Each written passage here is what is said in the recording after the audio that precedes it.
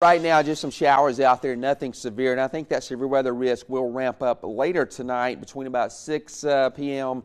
and midnight. We're starting to see these showers get a little heavier here, so we'll have to watch this as we see these expanding down to the Gulf. We could see some training and back building, meaning that some of these could move over the same areas and could pick up a quick couple inches of rain just with this alone if this does get heavier and sits over us, but nothing right now back to the west.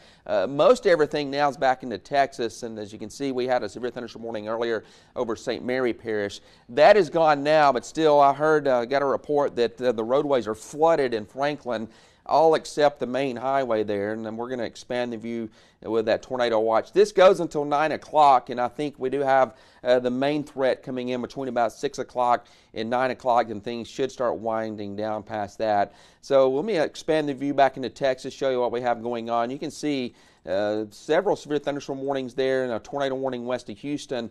That's the actual cold front coming through, and right now we don't have a lot of instability over us, so that is good news. But the problem is that instability will start increasing as we get through the evening hours, and once that cold front comes through, we're going to see these storms really ramp up. Some of the models don't show much with this. Others do show some pretty nasty thunderstorms. Those blue dots there, those are hail reports, so these storms are producing hail, and a wind damage report there, that other one. And we do have a tornado warning just south of I-10 west of Houston. Also, we have a tornado warning I just noticed south of Baton Rouge and to the west of New Orleans. And this is actually with stable air, so it goes to show you can get tornado warnings with stable air, but usually they're not strong tornadoes, but that instability should start coming up here soon, and once it does, the tornado threat will go up some. So we'll watch this. This line should pass through Acadiana by 11 o'clock tonight, so I think all of this is over by midnight. So if you're one of those that you hate going to bed when there's a threat of severe weather,